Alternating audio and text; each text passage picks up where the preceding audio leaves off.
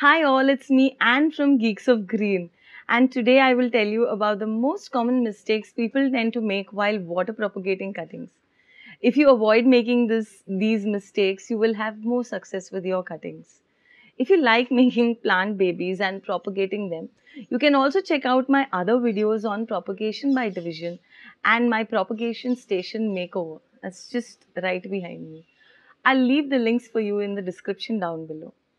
Before I start, I would like to invite you to follow me on Instagram for the various activities, daily plant updates that happen there, and most importantly, to be a part of a very fast growing green community. So let's get started.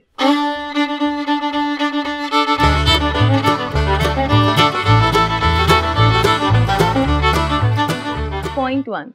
Don't neglect changing the water. I have heard many say it's okay if you don't change the water out, but there is wisdom in changing it out every few days or at least once a week. Water has oxygen that is essential for the cutting to grow. Every few days, the oxygen will get depleted, so when we replace that water with fresh water, we renew the needed oxygen for our cuttings. And we also get rid of the carbon dioxide buildup. In doing this, we are keeping our cuttings happy. Point 2. Don't submerge leaves in water. Be sure not to submerge the leaves in water as they will eventually rot. If you do encounter such leaves, all you have to do is pluck them off. A plant cutting just needs one or two leaves and a node. That's all that you need for it to root in water. So you don't need to have too many leaves on your cutting. In case of plants that have a crown, the crown must not be submerged as it will cause the plant to rot. So the level of water is also very important. Do not just fill the bottle blindly. Always be mindful of how much water you put in. Point 3. Don't forget to check for mosquito larvae. This point is mainly for you and your family's benefit and not for your plants. I'm very careful to regularly change the water as I have seen mosquito larvae, these tiny wriggling things swimming in the water. And the thing is, even after changing the water, I would see them hiding in the roots and back.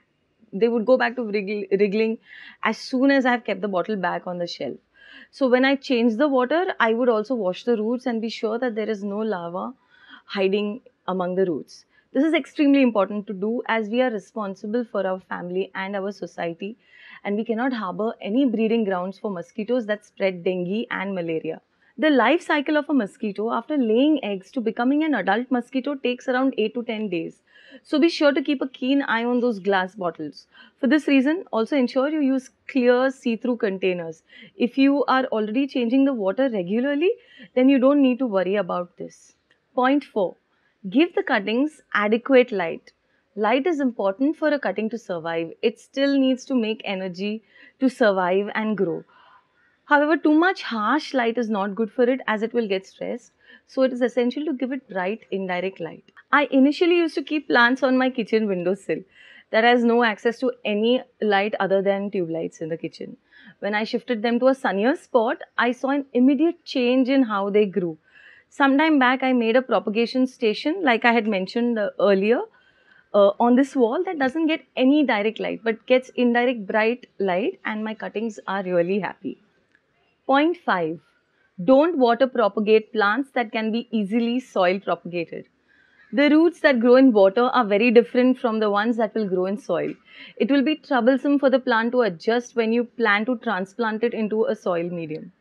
Almost all the water roots might die, and you will observe that the plant will either be stunted for a long time as it is trying to grow roots, or the cutting may simply die and not survive. I usually like to experiment with cuttings and have gathered that many plants root excellent in soil mixes and don't need to be unnecessarily dunked in water. I know we like to see roots grow and all, but if you mean business and want optimum success with cuttings, then think twice as to which cutting you want to water propagate. For example, the red ruby alternanthera and my begonia venosa both easily rooted in soil as compared to water. So I'm never going to root them in water again. Plants like my Pedlanthus curly pink, the Tradescantias, the Calicias, the Paleonias, all of them and many more can just be simply plucked and poked into a pot of soil. I assure you they will grow without a fuss. Think about nurseries that propagate plants in large quantities. Do you think they propagate in water? I don't think so. Point 6. Don't forget to callus succulent like plants. Fleshy leaves like that of the Sansevieria must be calloused. Callousing is simply letting the part that you cut dry out a bit before putting it into water. Cut the leaf and set it in a place that is warm and that doesn't receive any harsh direct light, but bright indirect light is fine. And leave it like that for a few days so that the cut dries up completely. If you forget this step, chances are the leaves will simply rot. Point 7. Don't let the roots grow too long or don't remove your plants out too soon either. Be patient and observe. Roots will grow. Remember, for some plants, you will see fresh roots sprouting in a few days, and for others, you may see no sign of roots for months. Every plant will root differently. A pothos will root quicker than a Sansevieria. So, unless you want to grow a particular cutting hydroponically, you must remove the cutting from water as soon as you see about inch long roots. That is when you should transplant it into soil.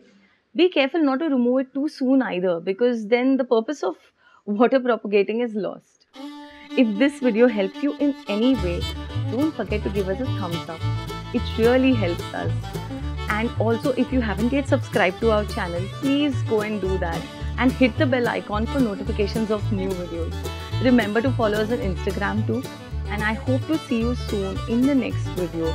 Till then, stay green.